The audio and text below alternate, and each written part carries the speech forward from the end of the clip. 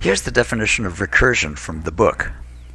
We're going to take a problem and break it down into smaller and smaller subproblems until we get one small enough that we can solve it trivially, and then put all the results together. And this usually involves a method that will call itself. That's sort of abstract. Let's look at some examples of recursion. You may have seen a picture like this somewhere along the line that shows a vase on a table in front of a painting that shows a vase in front of a table,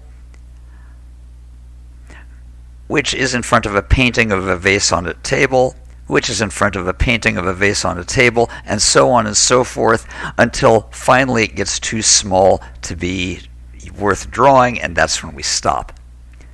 Okay, clever visual trick.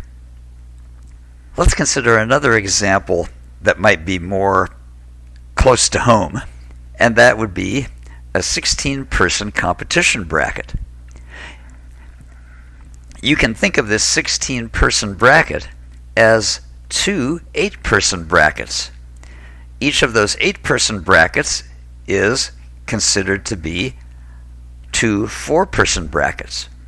And the 4-person bracket can be considered to be two 2-person brackets until we finally get down to a single person.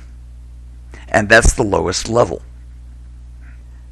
Getting on to what we're doing in this course, let's consider a linked list. If I were to remove the head of the list, what would I have? I'd have another smaller list. If I got rid of the head of that list, I'd have yet a shorter list. And I could keep doing this until I finally got down to the empty list. And that's where I'd have to stop because there's no place else to go. When we have data structures that are defined in terms of themselves, like the tournament bracket or the linked list, recursion is a good way to deal with these structures. Now, here's the key of this. It's usually recursion involves a method calling itself. So first, we need to investigate what happens when a method calls another method. And this is going to be a review of something that we talked about in Computer Science 75.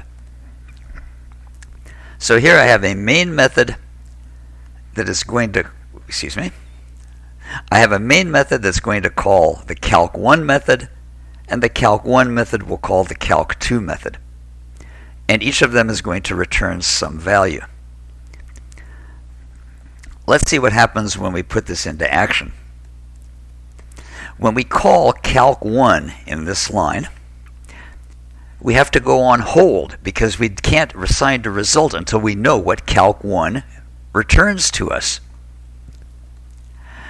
This puts another, what's called a stack frame on the Java's internal stack. And now we know what a stack is, so it's beginning to make sense when we call it a stack frame. N is now 10. And now we get to this statement, and now in order to figure out what the product is, we have to call calc2. We have to put this statement on hold and call calc2. N still being 10. The sum becomes 15, and now we're going to return the sum. When we return the sum, two things happen. First, the value that we're returning replaces the function call, and I'm calling them functions instead of method, but it's the same thing. And the second thing that happens is the stack frame for the method we're returning from goes away. Now I have 15 times 6, which is 90. I can do the assignment, and I can return product. Again, two things happen. The 90 that I'm returning replaces the method call. The stack frame disappears, and I'm ready to proceed with my main method, which is the only one that's left on the stack. So that's a review of how method calls work. Every time we call a method, we have to go on hold, open up a new stack frame, and then when we return the value, and we pop off the stack frame to return to where we left off. So now let's see how this works when a method calls itself. What we're going to do is we're going to get the sum of this list. Well, the sum of the list 5, 3, 7, that's 5 plus the sum of the remaining list, 3 and 7. Well, what's the sum of 3 and 7? That's 3 plus the sum of whatever 7 is, and that's 7 plus the sum of the empty list, and that's 0. So we have 0 plus 7 plus 3 plus 5. That'll give us the sum of the whole thing. So that's the idea of what we want to do. And here's the Java that does that. Here's our sum method, and it's going to be given the head of a list. If the head of the list is null, we return 0, because an empty list has a sum of 0. There's a total of 0 for those elements. Otherwise, we'll get the data from the head node and then add that to the sum of everything else, the rest of the list, which we access by saying head.getNext. So let's look at main, where we're going to say find the sum of the head, starting at the head node of this list 537. I can't figure out what total is until I evaluate the right-hand side here, which means I have to call the sum method. Head will be 5 because that's what getHead gave us. That's not null, so I'm going to return 5 plus whatever the sum is of the rest of the list. That means I have to go on hold because I can't return the whole thing until I find out what this second operand works out to. That means I'm going to have to call sum again, this time with head.getNext, and so now the head is going to be 3. The sum of this list is going to be 3 plus the sum of whatever comes after 3. That means I have to go on hold again because I can't return it until I know what this second operand works out to. I call sum one more time, and this time 7 is the head, and I'm going to return 7 plus the sum of whatever the next element is. Again, I have to go on hold because I have to figure out this second part. I call one more time.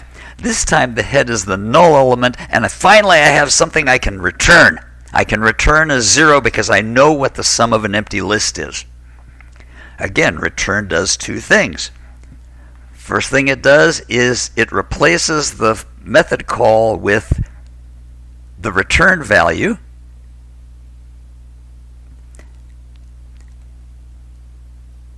which is 0, and it pops off the stack frame.